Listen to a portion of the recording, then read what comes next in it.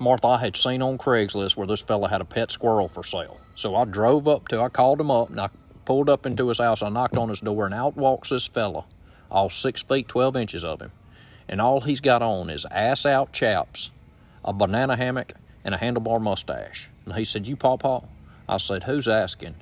He said, "You want this squirrel right here?" And did his hips like that. And I said, "Oh, no, sir. I was talking about the rodent." He's like, "Get this squirrel." And I was like, "No, sir, no, sir, no, sir."